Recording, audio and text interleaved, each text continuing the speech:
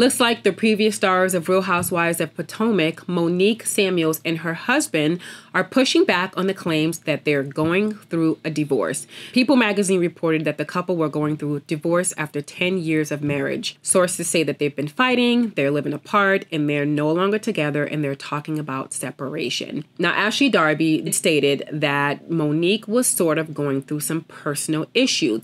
A lot of people took that as Monique was going through a divorce. Today, Monique and her husband set the record straight. They released a 30-minute video. According to the couple, they have several homes, and so they live apart. They're separated, but they're not separated. It's very obvious through the shows that you guys can see that they haven't been really getting along. They've been arguing, and there's been a lot of tension in the marriage. Monique did say that it's no secret that Chris and I have been struggling in some areas of our marriage, and anybody who watches Love and Marriage, DC last year, y'all saw the arguments. Y'all saw everything that was going on. It was a lot of confusion. It was crazy building up to that 10-year marker. And when you have things that are like, listen, this is being unmet or have been unheard, you start to get frustrated, and it's like, oh my God, what is life going to be?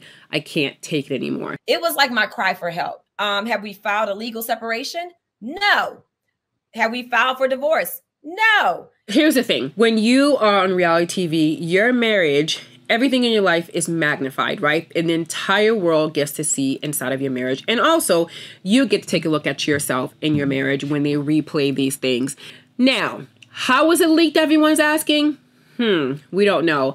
What the sources are saying, what the people are saying, Twitter, social media is saying that Monique leaked the story herself. People are talking, the streets are talking, and they're saying that she was the actual source. She was going around saying that she was going to divorce Chris. I don't think that she necessarily went to people and said, hey, listen, I'm getting a divorce.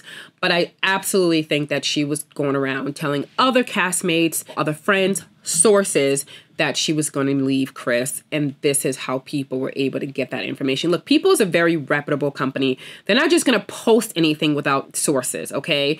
And I don't think Monique realized that talking negatively about her marriage will go back to people.